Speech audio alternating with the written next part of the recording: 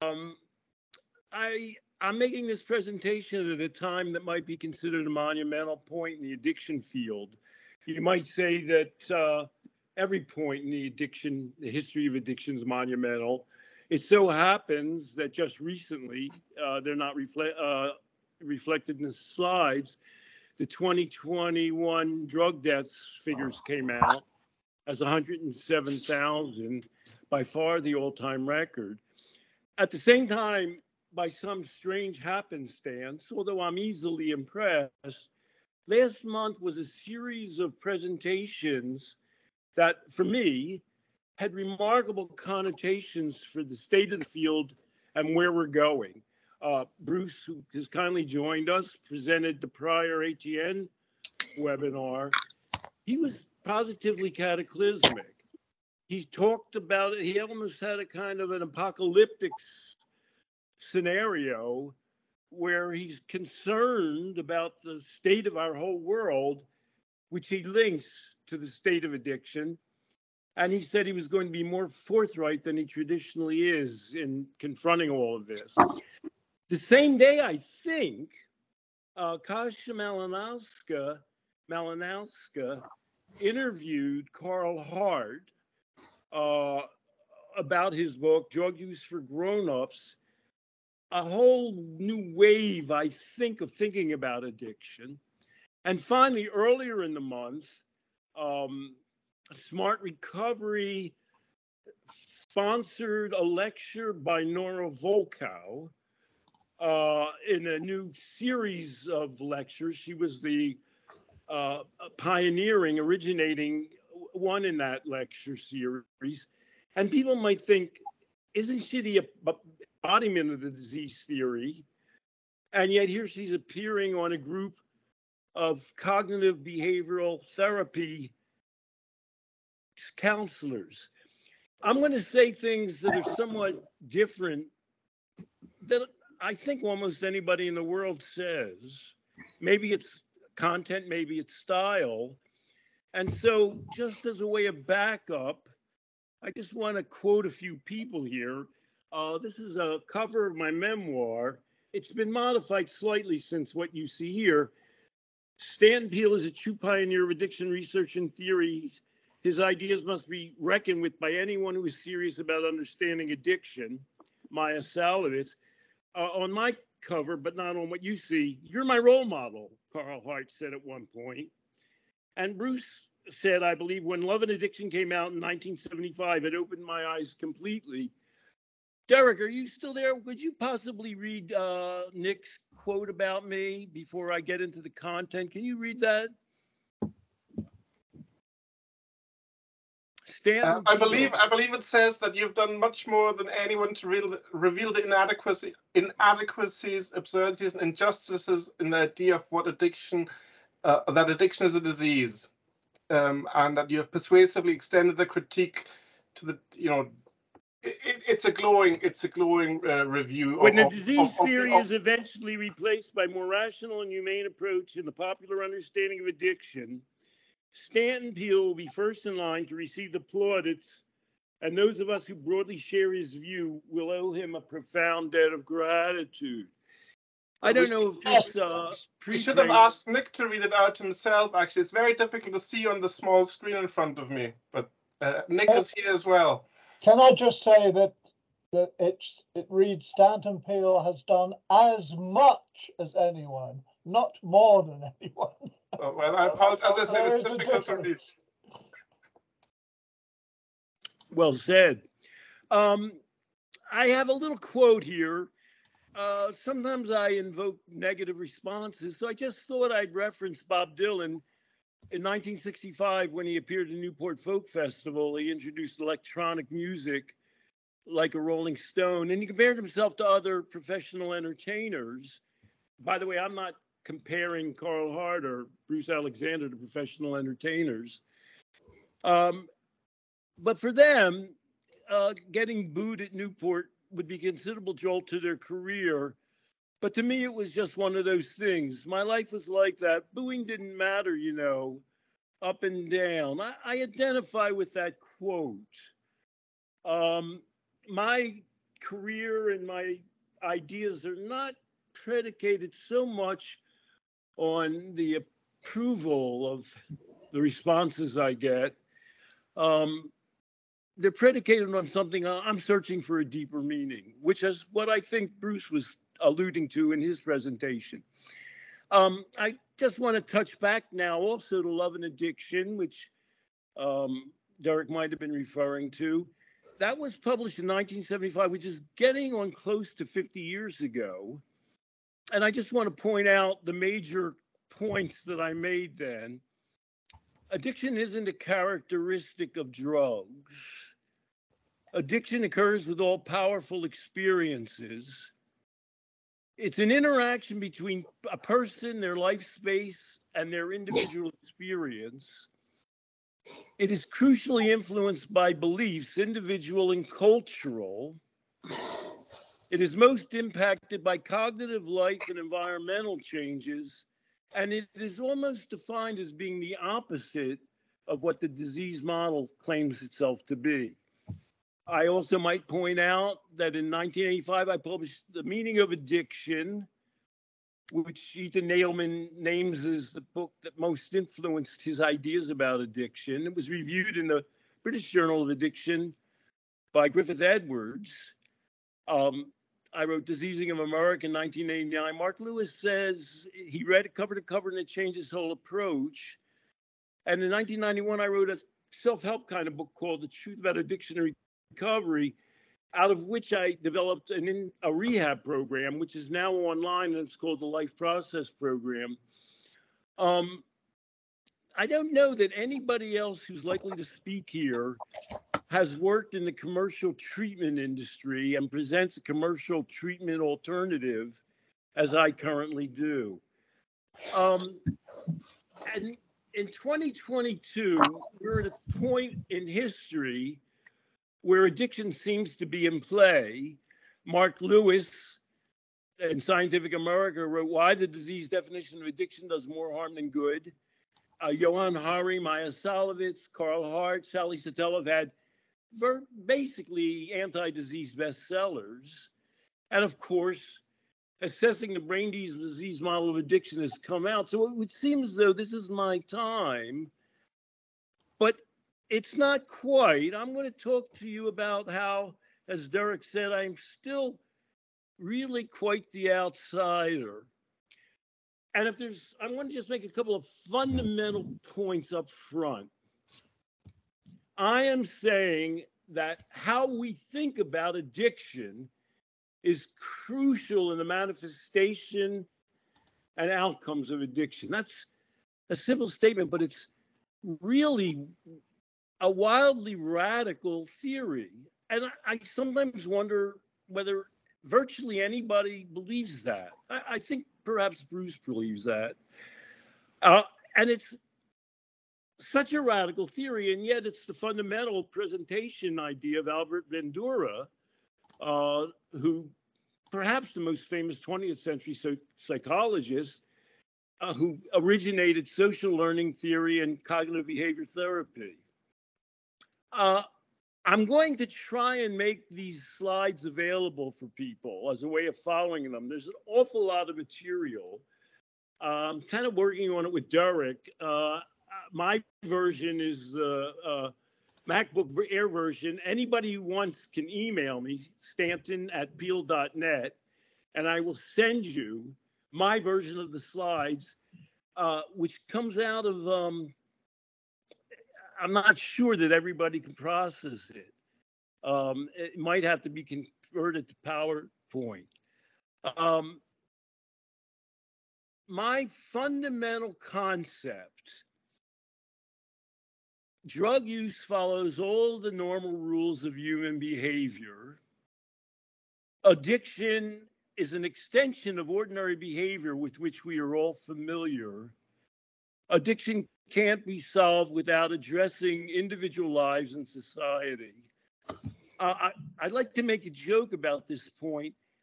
I'm going to comment on all of the people whose names I've mentioned.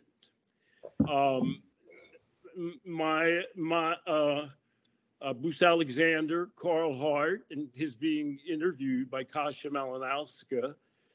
I'm even going to mention Tom Horvath and Nora Folko. Most of these people I know, not all of them.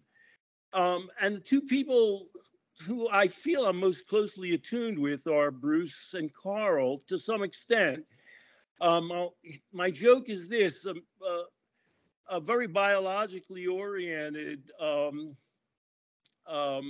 reduction person, Adi Jaffe, once said that Bruce Alexander, and Carl Hart are radical environmentalists. And my joke is, he didn't mean that we blow up power plants.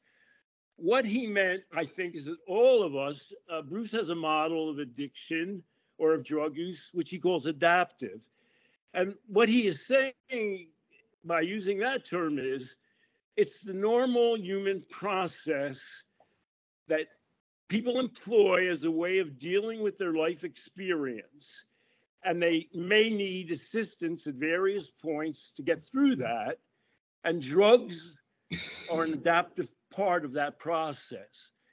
Carl doesn't really he's not a theoretically oriented person.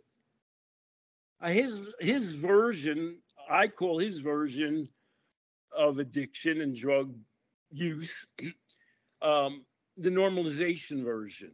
It fits in the general model of all behavior. I have a model of use of drugs and of addiction based on the idea that drugs are one among many ways of producing powerful experiences. People react to those powerful experiences in terms of who they are and where they are in life. And it's possible that it can go overboard in a negative way.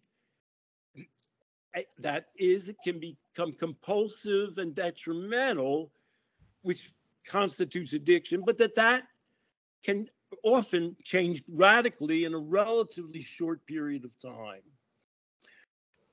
I'm talking about how people think differently about addiction in different places. I could call that addiction cultures.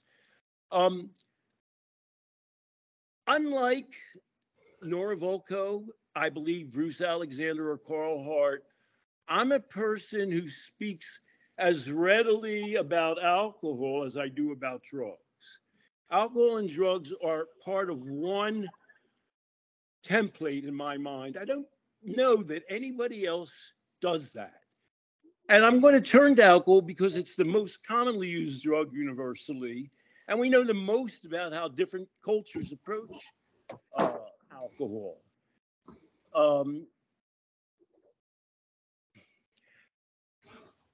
And I also want to say the mindsets that develop around these substances comprise separate universes that are often incomprehensible going from one culture to another. My title is Addiction in the Eye of the Beholder? People aren't able to conceive of how other people see and experience substances, drugs and alcohol both, and what addiction means. They're disparate universes.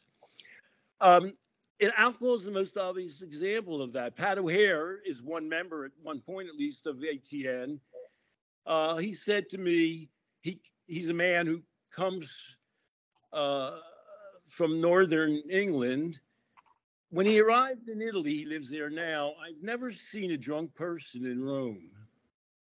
What a monumental thing. It's the first thing he noticed. And yet, when you go to Oslo, the Norwegians are such wonderful people. The first thing you notice is how many openly intoxicated people you find. And on a weekend, walking through a park, you see people unconscious in the summer lying on the sidewalk. It's baffling. And yet, the International Society of Alcohol, a group that I'm not totally in favor with, I believe has made it their mission almost to deny what is the most obvious truth about, in the case of alcohol, the entirely different drinking cultures exist. I actually debated one of the most prominent people in that group, Robin Room, in a piece in Addiction Research and theory, which is ATN's home journal. All of these differences in cultures at one point were regarded as almost like folk tales. They're not real. And then the European Comparative Alcohol Study was published, making systematic national comparisons across European countries. It was called Alcohol in Post-War Europe. It found an inverse relation between national consumption levels and alcohol problems. Cultures that drank more alcohol had fewer problems. Now, one way that people used to deal with that is they said, well, possibly, but certainly not in some fundamental way. They had alcohol-related mortality. That was the greatest difference of all. In Northern Europe, there were 18 deaths per 100,000 men and 3 for women by alcohol-related mortality. In Southern Europe, 3 deaths and 0.5 for women. That's a factorial of 6. How could that possibly be?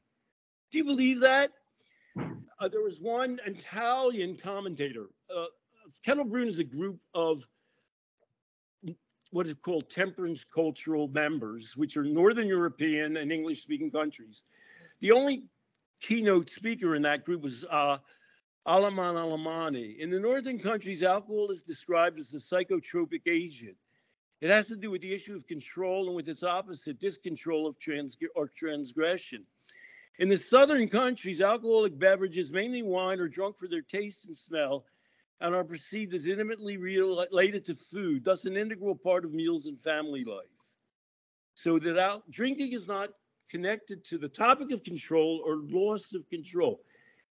There's a fundamentally different relationship, which anybody who's been to Italy recognizes, between how people think of and experience alcohol, and it's fundamental to the manifestations of alcoholism and even death, according to that drug.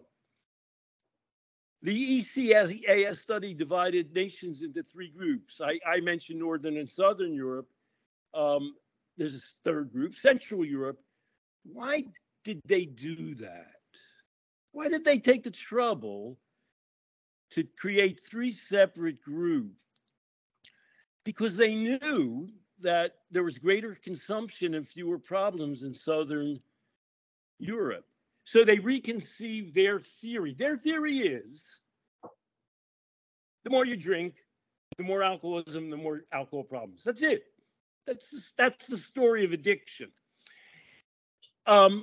It so happened that European Union removed tariffs on alcohol throughout Europe. And so there was an influx of alcohol to Northern Europe, which a group led by Room studied. He found that in Nordic countries, lowering taxes and easing restrictions on personal importation did not increase consumption. That a relatively large change in alcohol prices did not seem to produce a change in consumption is not something which the literature would have predicted. I'll translate that. Kettle-Brunn predicated itself and its policy and its understanding of alcoholism, though they don't talk about alcoholism, based purely on consumption. And yet some meaning of alcohol changed in Southern Europe by its unification with the rest of Europe. And problems due to alcohol, when prices were reduced and availability was increased, actually declined. Do you have time for one more radical, mind-bending thing about alcohol? Do you? Who did a cross-cultural comparison of international classifications and research on alcohol dependence? Room. Contrary to expectation. Whose expectation? Descriptions of physical dependence criteria appear to vary across sites as much as the more subjective symptoms of psychological dependence. Fundamental to Robin Room's thinking is, well, there's psychological dependence, and then there's real alcohol symptoms. Of course, they're not going to vary from country to country, My God, they did vary from country to country. I'm going to go way back in history now before I get off of alcohol. The very first research on the standard variables in alcohol were conducted by Don Cahalan and Robin Room back in the old alcohol research group. They published Problem Drinking Among American Men in 1974. I'll give you 5 key findings. There was no one single organizing problem of alcohol problems. There wasn't like alcoholism, loss of control, and other things circled around that. Problems varied in different directions. There were rapid changes for the same individuals over a period of only 4 years. There were deep cultural differences embedded in people's drinking habits, so that Jewish and Italian drinkers were way at the bottom of the drinking problems list. The greatest determinant of drinking problems was who you drank with. I want to take a little back step now and say, I guess one of the greatest accusations that could be made against me is everything I say is like common sense. Cahalan and Room found that the people that you tended to drink with were the biggest determinant of drinking problems. In the same way that Room, decades later, said, well, we don't expect physiological symptoms to vary from culture to culture.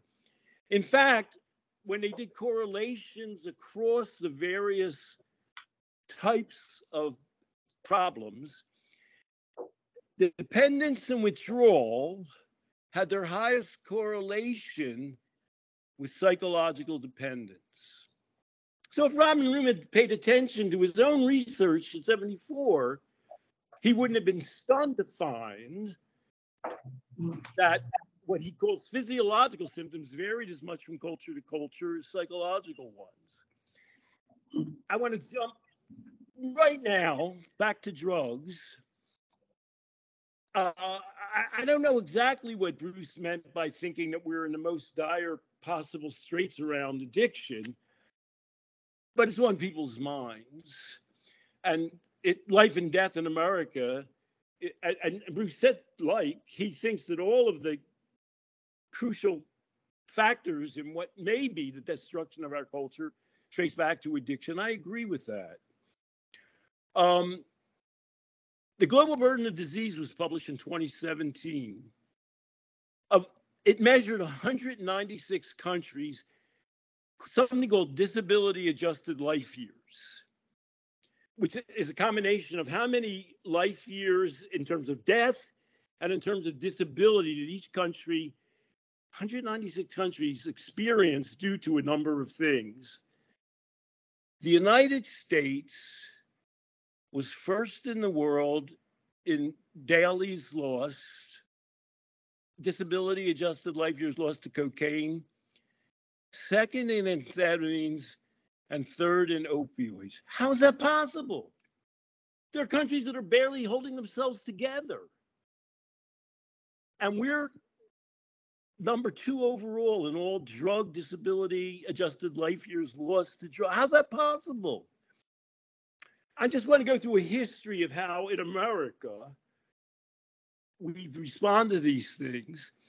Nora Volkow in 2011 she really became famous then. They did a first front cover story, A General in the Drug War. She must say it a dozen times a day, addiction is all about the dopamine. Do you think Nora Volkow would say that today? Nature in 2014, this is the article that organized Addiction Theory Network. Volkow has the scientific clarity of vision and the relentless patience to be able to argue for the promise of research effectively. And in Europe, politicians too frequently ignore it. You stupid Europeans. In 2015, Nora has a blog, Addiction is a Disease of Free Will.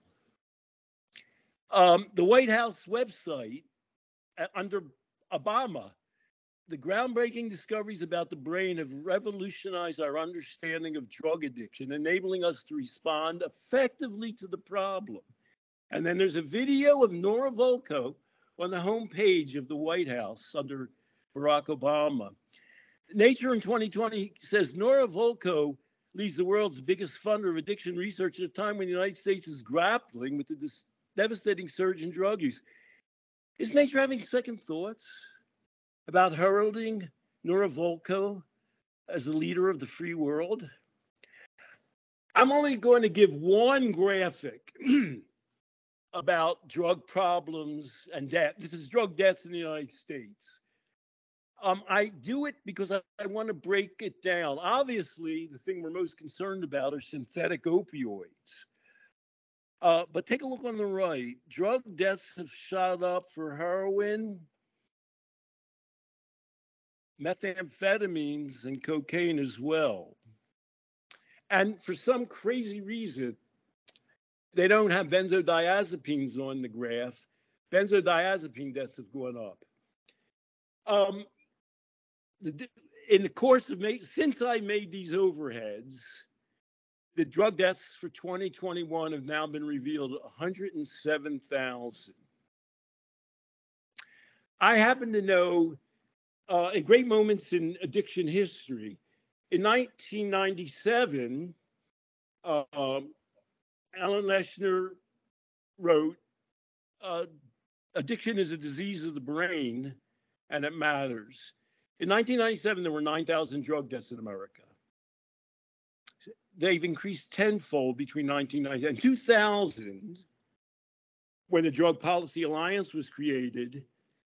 There were 17,000 deaths. There's been 500% increase since then. In 2003, when Nora Volkow came into office, there were 27,000 drug deaths. So they've quadrupled since then. That interview in 2011, where she was announcing the first awareness of painkiller deaths, where she's talking about how we can definitely deal with them, there were about 40,000 drug deaths. So since then, they've increased by 2.5%, 250%. I'm going to go back to the global burden study. There's certain things that have occurred that are just beyond belief to me. I'm easily amazed. The US dailies that I described work out to be 1,700 per 100K population. In Europe, that figure is 340 per 100K. US has exactly 5 times as much disability-adjusted life years lost as Europe, as taken as a whole. How's that possible? Isn't Europe essentially like America in most demographics? But that's not the most amazing thing. Before these data came out, the leading scientific journal in Europe, Nature, was saying, you stupid Europeans, why aren't you following Nora Volkow's lead? If I would have had a chance to talk to the editors of Nature, I would have said, the very way that we conceive and think of addiction is causing a multiple series of deaths. They would look at me and say, what are you talking about? We're scientists. They're doing scientific research. And here's the more amazing thing. I got these data, if you can look it up on the internet, from the 2019 World Happiness Report, which was written by quite a brilliant economist named Jeffrey Sachs. He reviewed, and he's quite politically oriented, these data. And what was the number one theory? He said, well, what's explaining all of this? The number one theory he proposed was the opponent process model of addiction.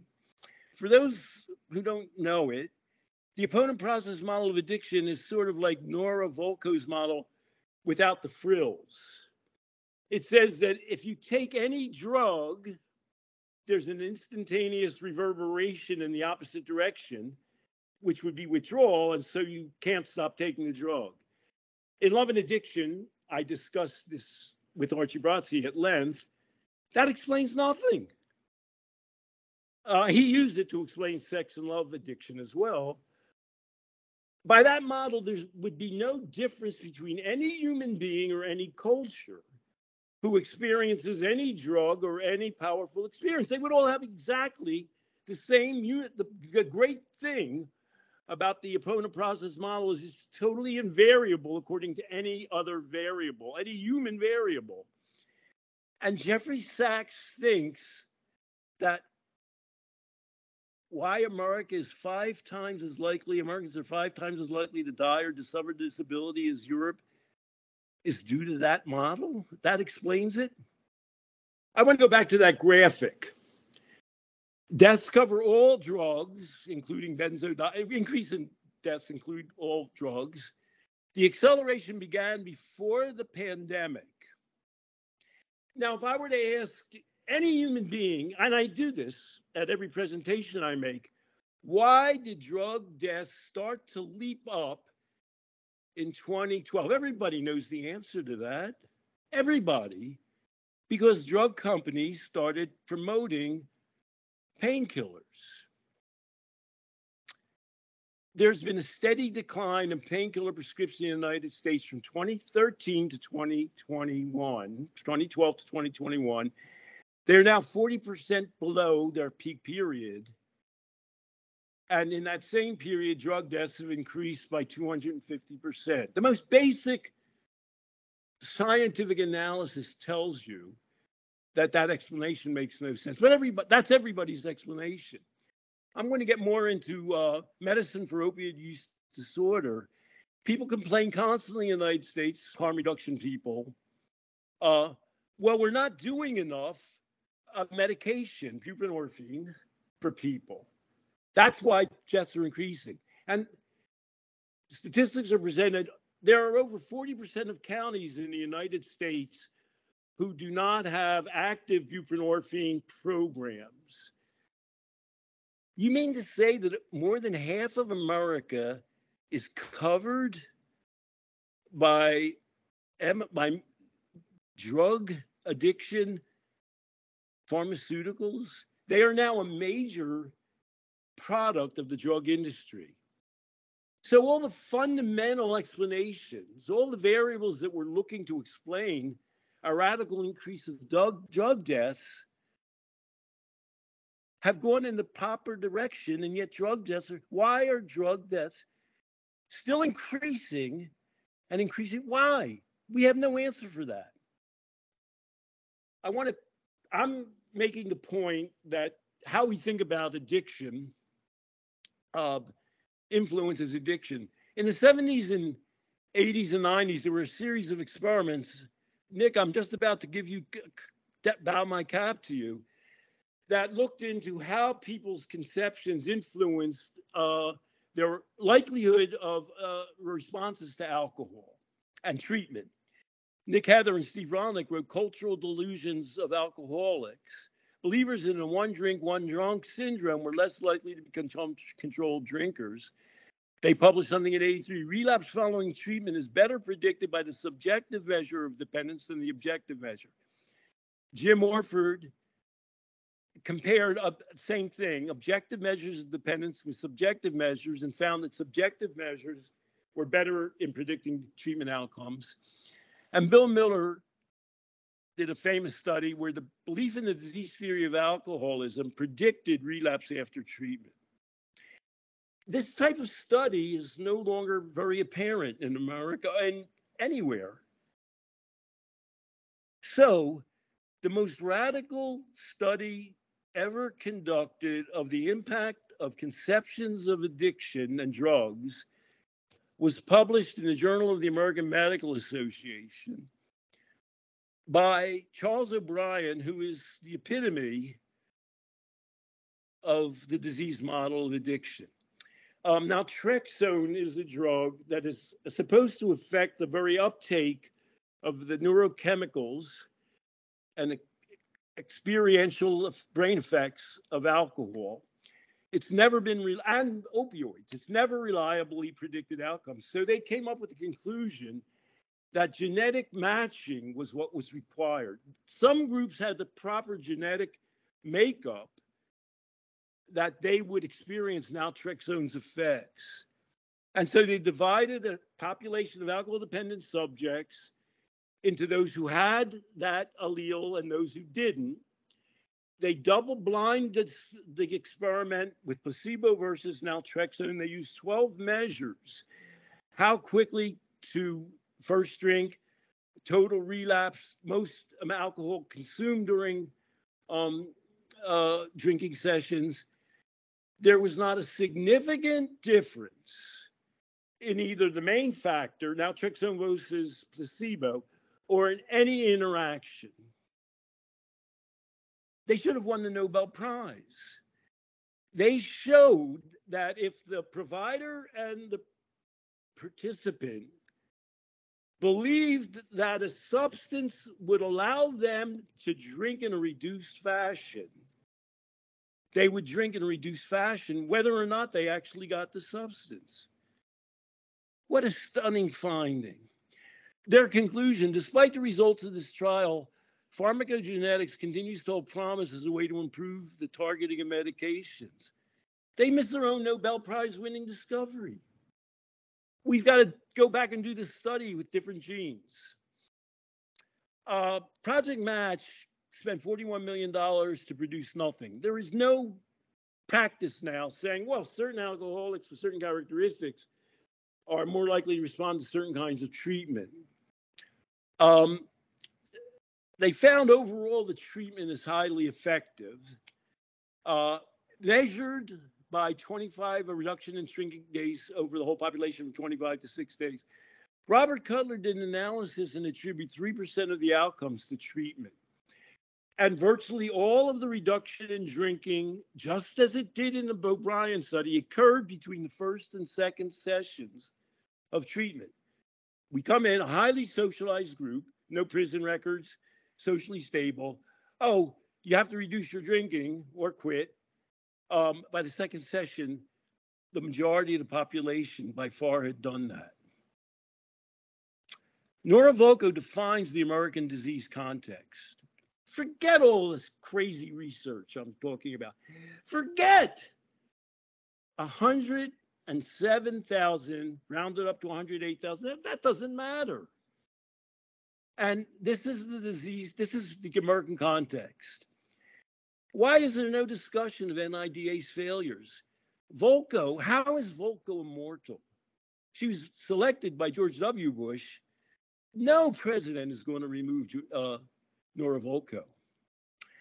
But Nora Volkow has been dancing as fast as she can lately. Her talks have developed some very odd things, but fundamentally, she's all about the disease. I wrote a modestly titled piece you can look up, Why We Need to Stop Nora Volkow from Taking Over the World, as presented by the fact that we have 5 times the dailies of Europe. So I'm going to be talking about a group of people who in many ways I owe my life to, not my career. I don't know if I'm going to get a chance. I don't want Nick Heather blubbering.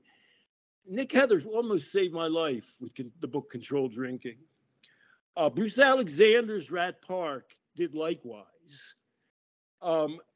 Ethan Nadelman is somebody who held out options for me when I got banned totally from the alcoholism field. And Tom Horvath has been, one of my greatest supporters throughout my career. Why did Tom Horvath have Nora Volkow come to speak in this inaugural lecture? Because it's good for smart to be backed by the head of the NIDA.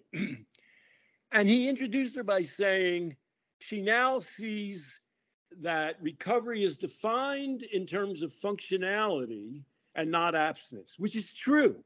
She says that.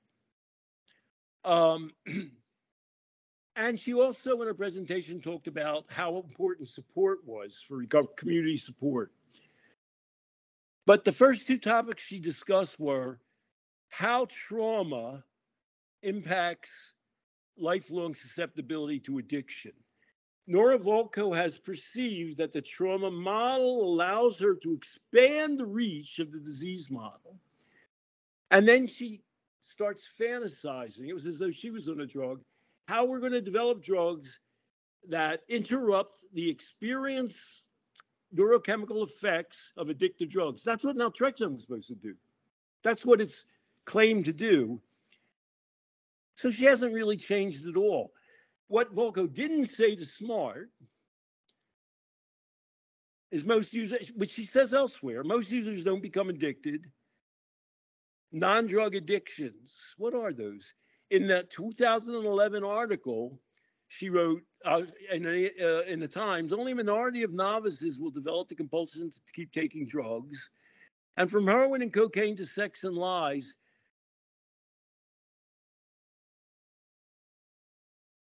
Tetris and ponies, the spectrum of human addiction is vast. If you had Nora Volko to talk to, what kind of questions would you ask her?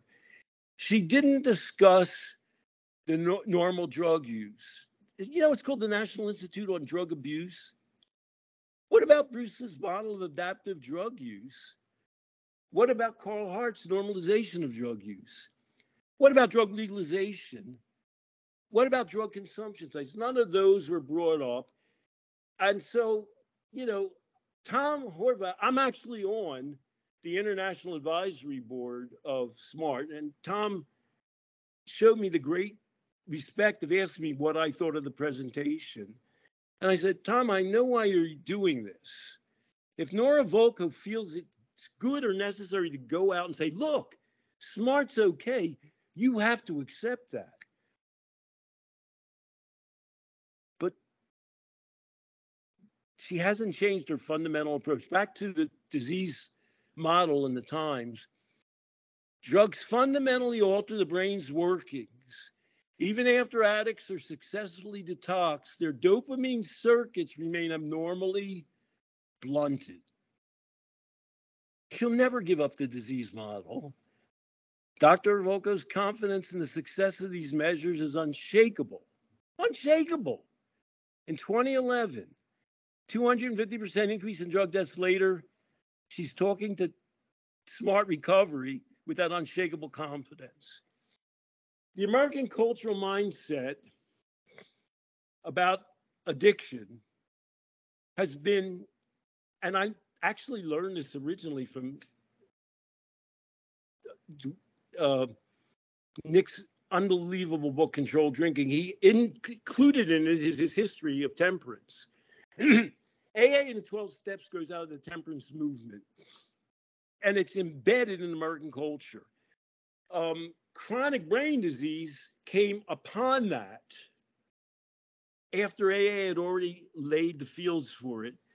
MAT and medicine-assisted treatment, MOUD, are now applied. They're the most popular drug policy reform technique. And the most popular model for thinking about and treating addiction now, psychosocial model, approaching the growing chronic brain disease model, is the trauma model. Let me say something.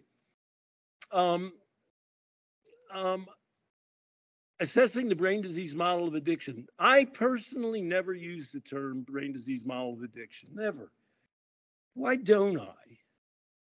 And why do they? I use one word, disease. I have a little theory that Nick and the writers were finally free to tackle the disease model by calling it the brain disease model of addiction, because what Nick learned, I first met Nick when he came to America in between the hardened paperback version of Controlled Drinking, when the Pendria et al., so Bell's monumental backlash occurred. And if Nick learned one thing there, besides what Hanukkah prayers are like, he came over Hanukkah, it's that you'll be scalded to death in America if you tackle AA and its basic premises. So my modest theory is Nick's group, ATN, had to wait until AA and the 12 steps were no longer the prototype of the disease model in order to attack the disease model. Just my modest theory. What were they afraid of? There's a slot in America's head for addiction as a disease. So I'm kind of saying that assessing BDMA doesn't know what the disease theory is or can't state what it is. An addictive disease is a baked-in, irreversible, lifelong loss of control from using a substance. AA said that. Alcoholism is a chronic relapsing disease. Volko added on to it, it's a chronic relapsing brain disease. Is this a scientific statement? It's not. It's a cultural slot in American thinking. I'm not going to go into, Nora Volko never discusses alcohol. Never. You can, I hope you can get a hold of this slide. In 2015, in her NID archives, Advancing Addiction Science, her title is Addiction is a Disease of Free Will. Have I told you that I'm often stunned by things that everybody else takes for granted?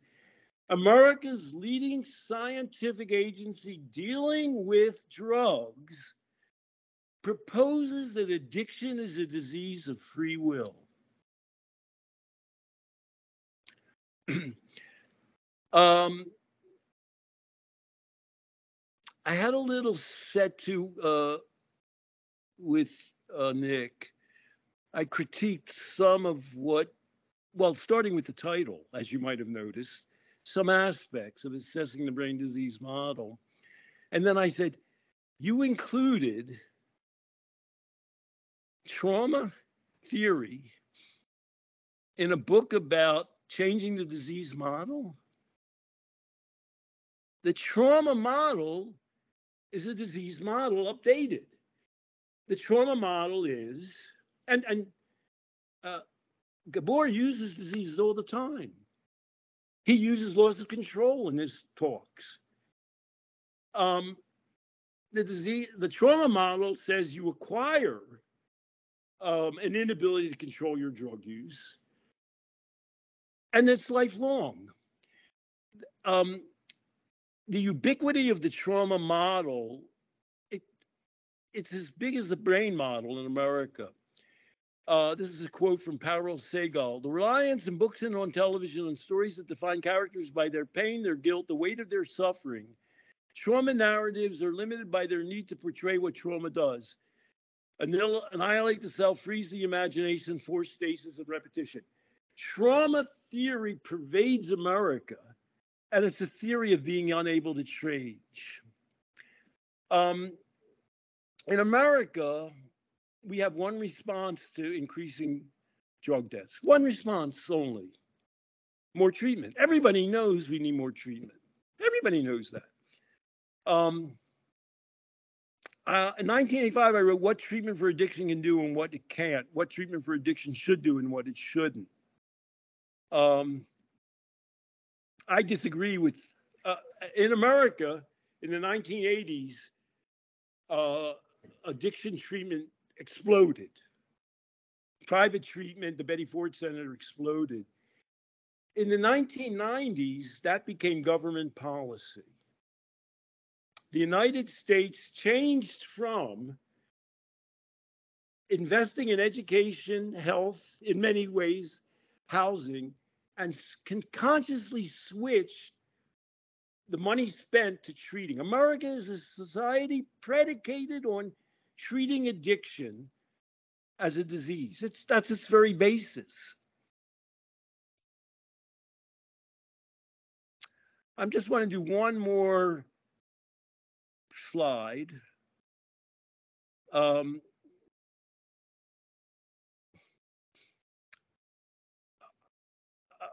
I publish regularly in a popular harm reduction periodical. And for the first time in my life of working with this editor, he accepted something for publication, and then he said, I can't publish it. There are fundamentally different ways of thinking about drugs. They're warring visions. The temperance vision is that alcohol and drugs are evil and can't be controlled. The medical and public health, and that leads to the drug war. The medical and public health model, which is assessing the brain disease model, is essentially anchored in, says that drugs are essentially unhealthy and they spur a disease. It's a negative view. And along comes Carl Hart, normal and purposeful behavior, and Bruce and me, like drug use is one of a class of behaviors, like any other behavior, that can be pursued in a normal way or an abnormal way. That view isn't reflected. Carl Hart didn't participate in assessing the brain disease. That view isn't reflected in assessing. Nick wrote me that he believes it. So I want to just go to my last presentation, monumental presentation. Kasia Malinowski interviewed Carl Hart, and I knew what would happen. There would be an opposite vision of drugs clashing. Kasia began by describing a person at a festival who she knew was on drugs, and he was a perfectly nice and normal person. That's sort of like people saying, "Oh, I'm not prejudiced. Kasia's not a prejudiced person in the least." That's like, "Oh, I know a person who is A, and he's really nice." But Kasia is prejudiced against drug users and drug use. There was no discussion of why people Carl used, like, why do you enjoy drugs? She instantly switched to the negatives of drug use and addiction, and Carl apologized. He said, well, I've put down harm reduction. Carl and I both wrote pieces for that publication called Beyond Harm Reduction, where Carl describes, well, I use drugs and it doesn't hurt me. And Kasia's reaction is, yes, but you're a special person. You're well-educated, blah, blah, blah. She's explaining why drug use is a negative experience for virtually everybody, just not him. And if she really wanted to explore how drug use can be normalized or positive, what would she have done? She would have said to Carl, can you describe your drug use and why you find it beneficial? Or she might have looked into her own experience. I don't know Kasia. I assume she drinks alcohol. She certainly knows people who drink alcohol. And she might have said, well, most 80 to 90% of people, going back to the alcohol research, who would drink enjoy the experience. What's that about? How is that possible to integrate drinking into a positive life cycle? That is not part of assessing the brain disease model. It's I don't know what the answer that Bruce suggested, that we're going down the tubes in addiction. I don't know where we'll be able to remedy it, but we have to get to the next phase in relating to drugs. We can't relate to drugs as an enemy any longer.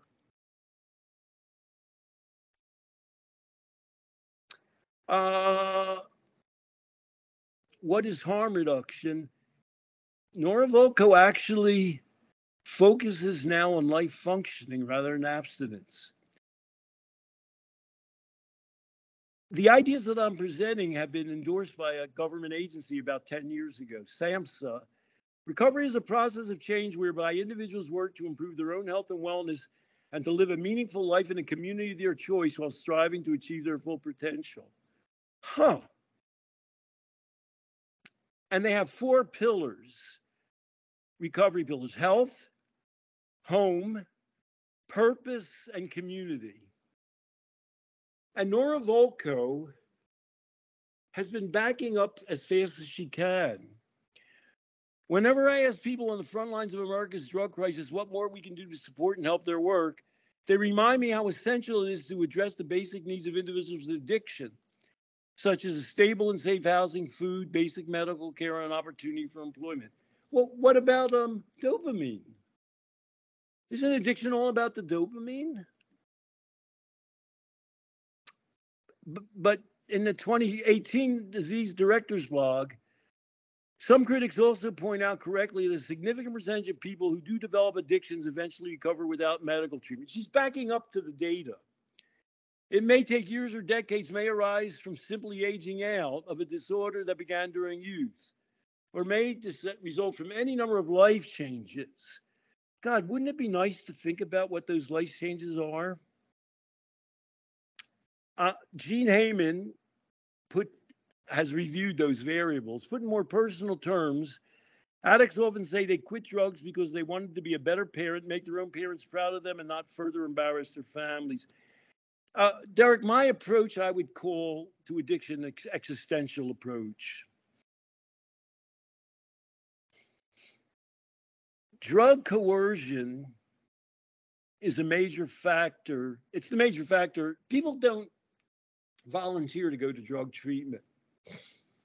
So there's just one little other thing. I'm not in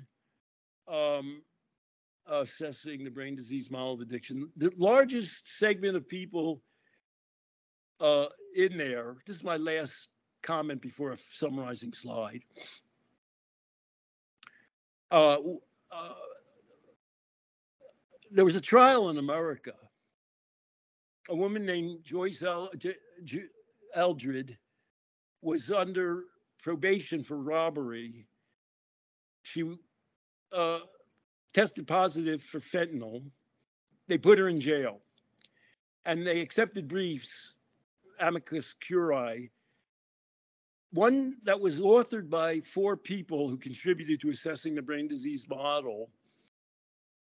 Now, a priori, if addiction is a disease of the free will, you would think that Nora Volkow would be the one who would say, well, they can't make judgments, we'll force them into treatment. The non-disease people were the people that wrote the brief saying that people should be forced into treatment, should be jailed and forced into treatment, including 4 authors that appeared in assessing. And in that brief, they actually wrote that being forced into treatment is one of the good ways in which jail is helpful. By the way, if you're forced into jail and into treatment in the United States, what's going to happen to you? What kind of treatment do you think you're going to get? Julie Eldred, was granted probation. This is before she relapsed.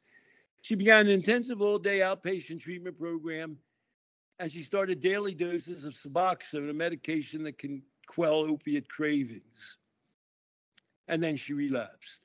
So the major cohort of contributors to assessing the brain disease model stand 4 square behind jailing people as a way of forcing them into treatment.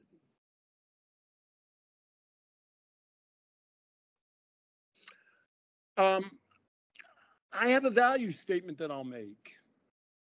And I don't know that assessing the brain disease model of addiction reflects my values. My goal is that we can and should enhance and preserve life. I put a value on rationality and reason. I respect empirical findings. I view people as self-regulating. To me, it's a sin to tell people, oh, you don't have free will. Why would you tell anybody that? And to put them in jail in order to get them to perfect themselves. And that it's fundamental to me, the human freedom of choice. And underlying that, something I think Bruce might endorse, is society striving for equality and community. So let me just answer the one question. Why have drug deaths quadrupled since Nora Volkow and became head of the NIDA? Why have they increased tenfold since addiction is a brain disease that matters? Because not only is Nora Volkow and 12 steps and the trauma model, but even in large ways, the drug policy reform movement, which is now invested completely in the MOUD movement, because they're convincing people that they don't have the ability or the resources to change their behavior. I wrote in Filter on coerced treatment, it's important to establish that forced treatment is always wrong. It is a tool for controlling people that tramples human rights by ignoring the individual's own values and preferences. And it is ineffective since it eliminates the most essential element in genuine recovery. Remember the 4 pillars approach from SAMHSA? It says the most important underlying ingredient. It's the same thing that Bill Miller emphasizes in motivational enhancement. It's people's feeling that they're in control of their own life and that they're the people moving their lives forward. If you undercut that, which all of the main theories and approaches to addiction do in the United States, you'll get increased drug addiction and deaths. It's as logical as night versus day. So in many ways, I am more of an outsider, Derek, today than I ever was. The guy who used to publish all my things in the Drug Policy Reform Harm Reduction Journal feels I'm too dangerous to touch. You may have noticed that I'm not one of the contributors to assessing the brain disease model of addiction. How could I be? I might say something about some of the other participants. The forced treatment or you can't have that. Politeness must be of Stanton. I sometimes feel you can be too blunt and confrontational.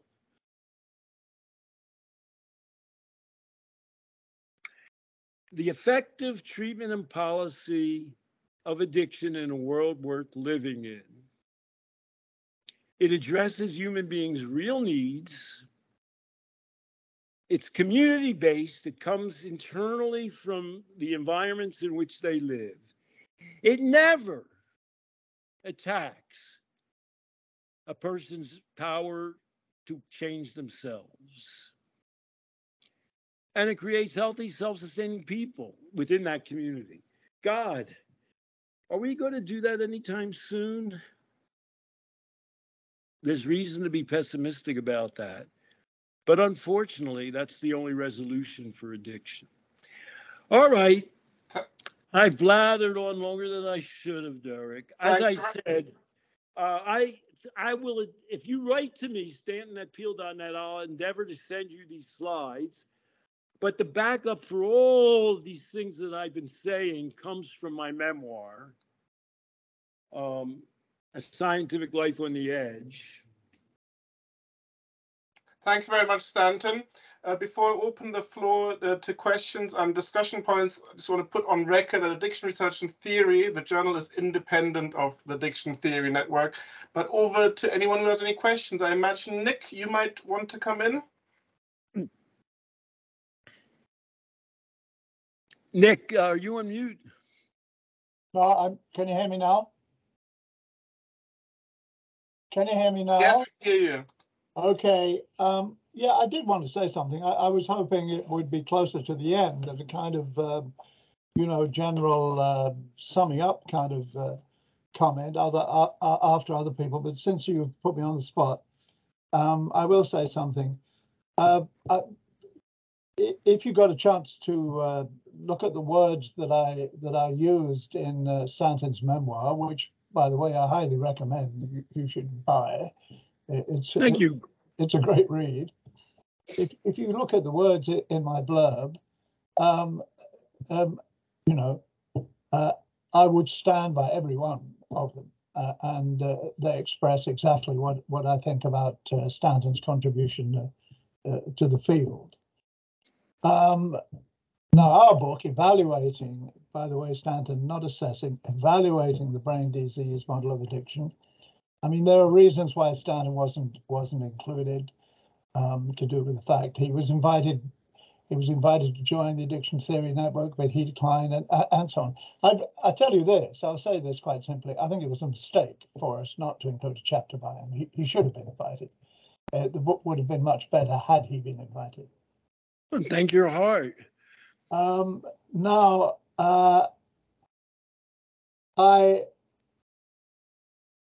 but I think one small note of criticism is Stanton's belief that he's the only one to think many of the things he thinks.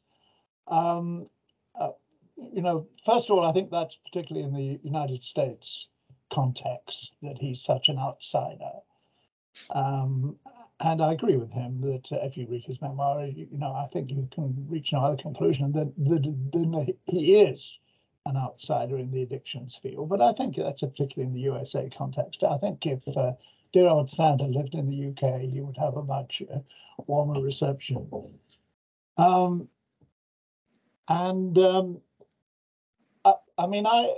The point is that most of the things he said, I agree with. And most people that I know, certainly most people in the Addiction Theory Network agree. Not all, not everything. There are some things that I think Stanton is wrong about, but I agree with most. And he's not the only person to think these things. There are a great many of us who would support him.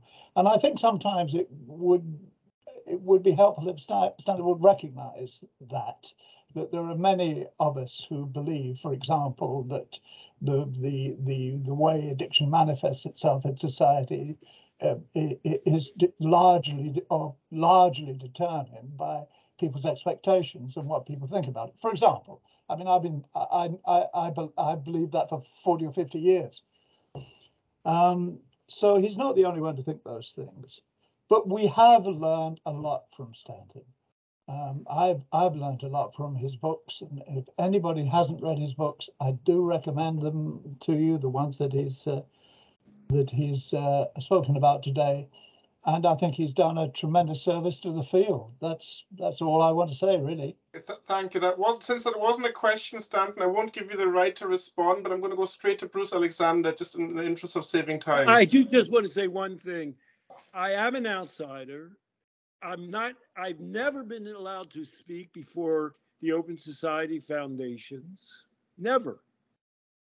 Maya Kasha Malinowski would never invite me. I've never been excited to speak by NIDA, and I'm being crowded out by harm reduction places. And I have mentioned not being in your book, but it would be a little ungrateful for me to appear in an international hookup on the ATN platform and not to doff my cap to you and to say, however much I disagree with some things in your book, bless your hearts for giving me this forum and support for expressing my views.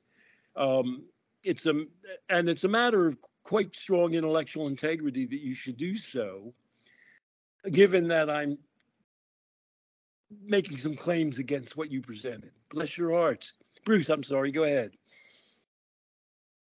Yes, Stanton, I'm thanking you for keeping me spellbound as usual. I really enjoyed this talk, and there's a lot in it. I want to focus in my question on this, the explanation for the explosion of drug use, drug addiction, and overdose deaths in the United States in the past few years, and you've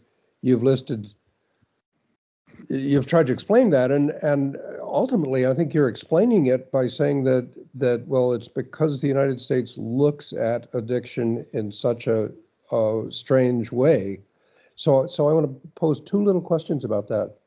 Would you say a little more about why the United States looks at addiction in such a strange way?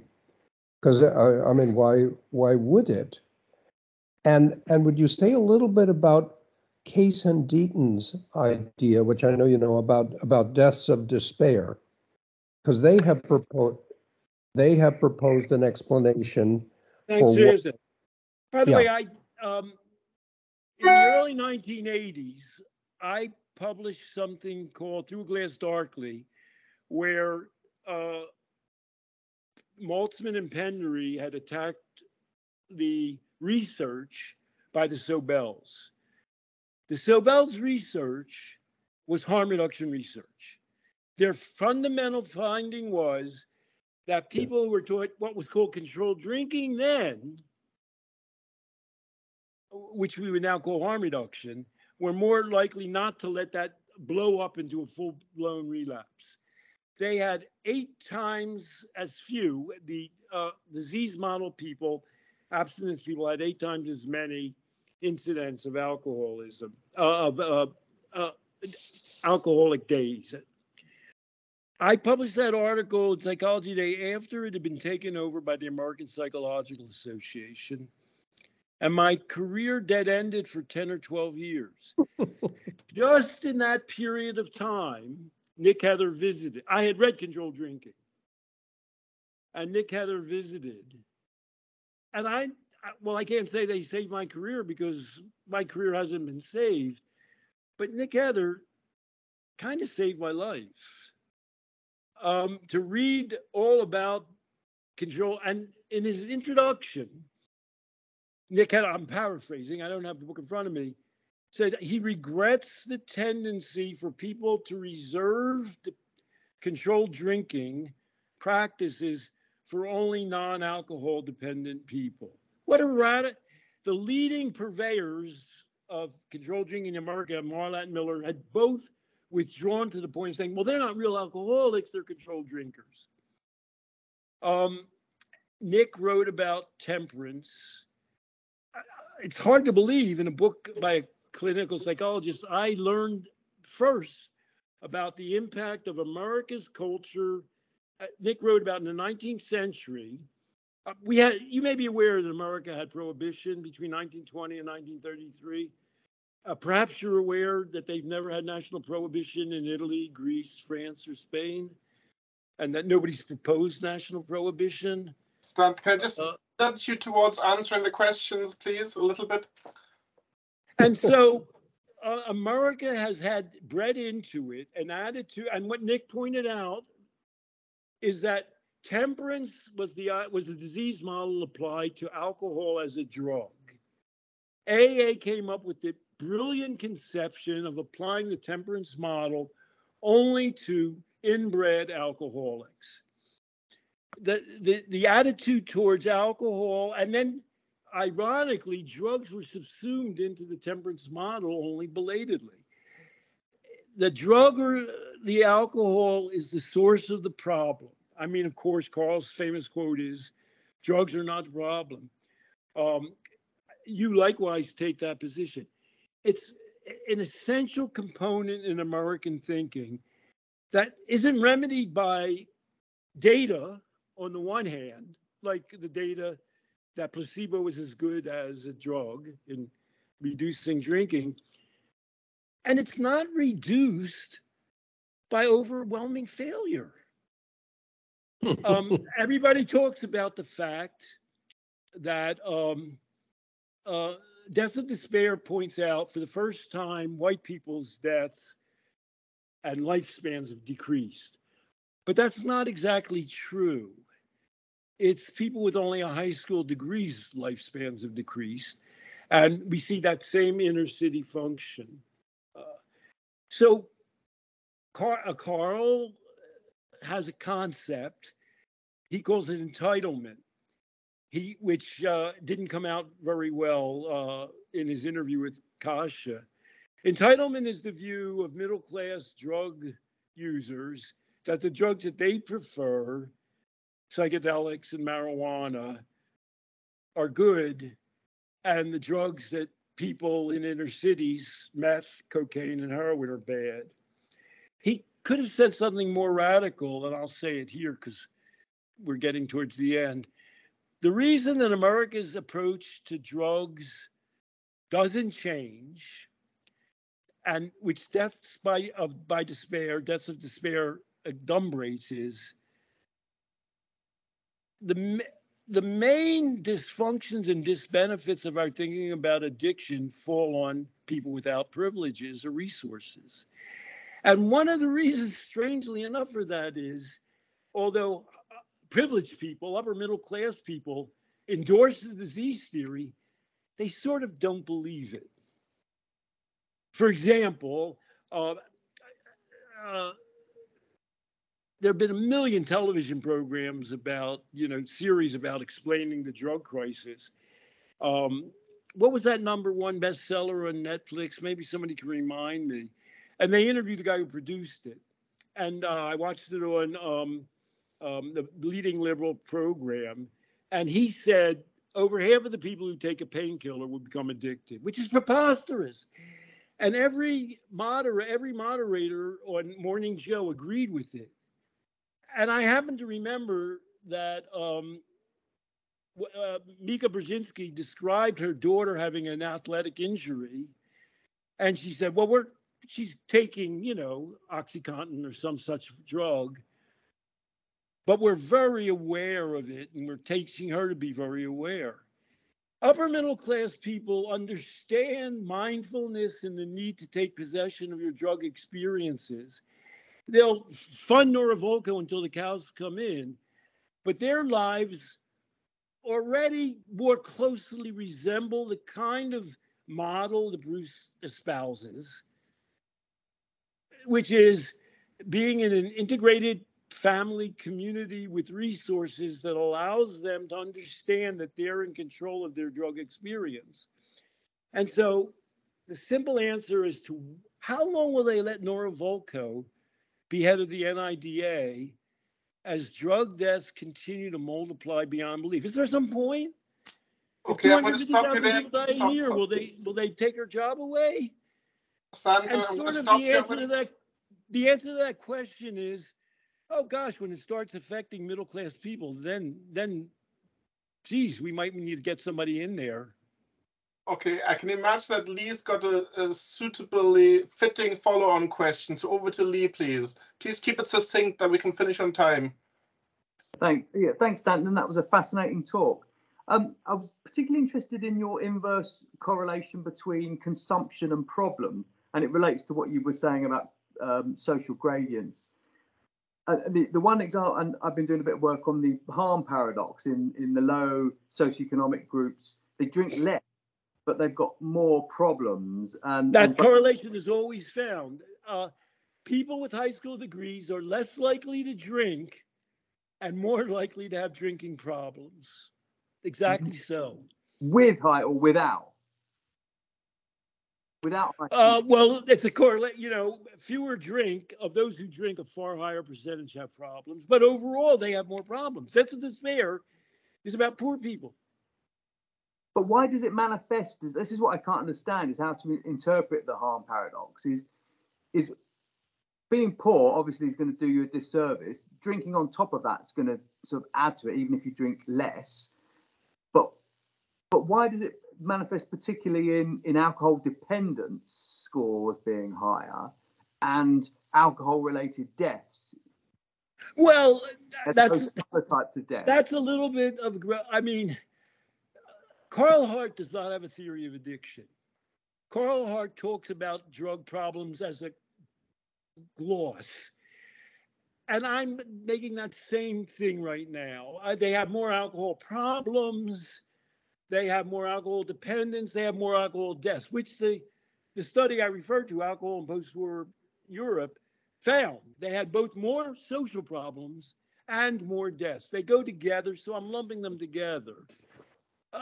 Obviously, somebody would say, well, obviously not all the people who are dying due to drugs are dying because they're addicted. It's some misuse of drugs in a lethal fashion that's causing you deaths. Did I get to where you were going? I think so, but I mean, the recent papers I've seen on the harm paradox is they say there's 51 possible explanations. That's what they've tabulated. And I was hoping you would cut through all of that and just tell me why it occurs. Well, death of despair is about 4 sources of death: alcohol, drugs, suicide, and there's greater violence in those communities. So you might say, well, wait a second, suicide, and now you're talking about suicide and alcohol problems, they put it in the same pot. And the reason they do so is because all of them are at an elevated level among certain identifiable populations. We're back to Carl's. Addiction, drugs are not the problem. Another way of putting that is when you hear of a death, a drug death or other related death, Don't ask about the drug, ask about the person, and ask about the culture and the community in which they reside. Thank you very much. We've got, who'd like to pose the next question or raise a discussion point?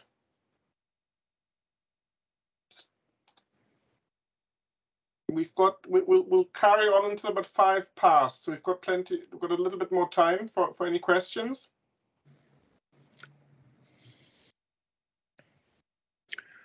Well, normally I'll give you a question to people. I do an exercise where I go to a group of people. They're generally middle-class people because, they're counselors. And I ask them 2 questions. I say, what's the toughest addiction to quit? And they all shout out tobacco. And then I say, oh, wow, that's amazing. Has anybody in this room quit smoking? And if it's a group of people who came up in the normal pattern of treatment professionals, more than half the room will raise their hand. And then I'll say, fabulous, that's unbelievable. By the way, how many of you joined a support group or used a pharmaceutical to quit smoking? And often, if 500 people raise their hand, nobody will raise their hand. And I said, oh, you guys are too radical for me. You are people who subscribe to the disease model of alcoholism. You've just told me that a majority of people in this room have quit the toughest addiction of all to quit, and you did it without any explicit external assistance. And then I say, well, why did you quit, by the way? And a couple of people raised their hand, and they say, well, I had a child. What a stupid reason.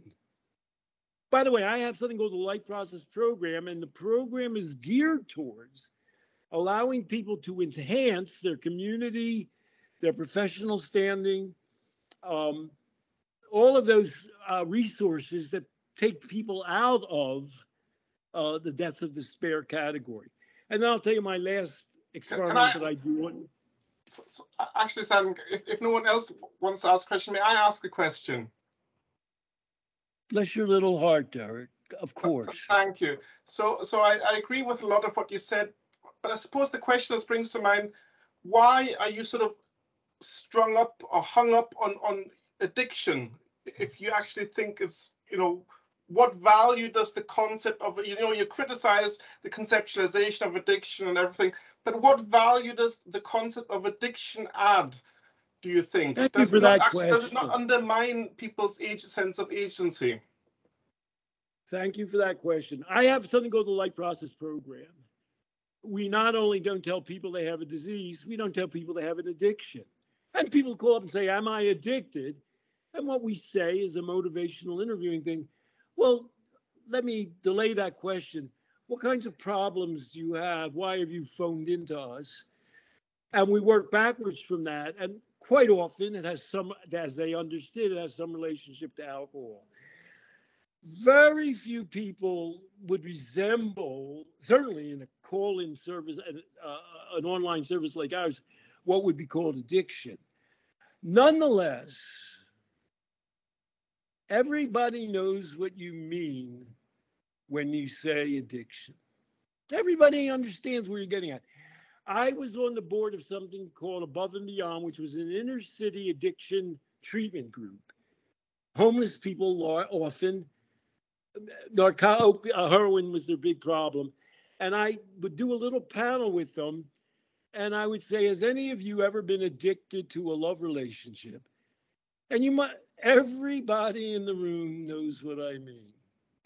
Do you know what I mean? Yes, but just because people know it, I mean, when people use concepts, they also sort of buy into the associations of that concept. And for all the wrong reasons, powerlessness seems to be associated with addiction. So I don't know whether it's helpful, but I'll pass on to Bruce. Well, it's a definition of addiction. We're talking about the definition of addiction. I gave you my definition. It's an experience that creates that fills necessary needs, but has overall compulsive and destructive consequences. but is not the critical issue is if it's permanent or inbred. That's the critical issue. The fact that people if you look at my Wikipedia entry, it says Stanton Peele feels that addiction is something that people in general outgrow, that every human being can touch base with the addiction experience. Everybody here knows what it's like to be out of control of an experience, often perhaps in a relationship, where you're drawn to something, and the more you get involved in it, the deeper you're attached, the more it's destructive it is. It's important that we all understand that addiction is a fundamental human motivation. It's not related to drugs. It's not an exceptional medical thing. By the way, has anybody been watching the Heard Johnny Depp trial? It's had a couple of negative consequences. He cut off his finger during one fight.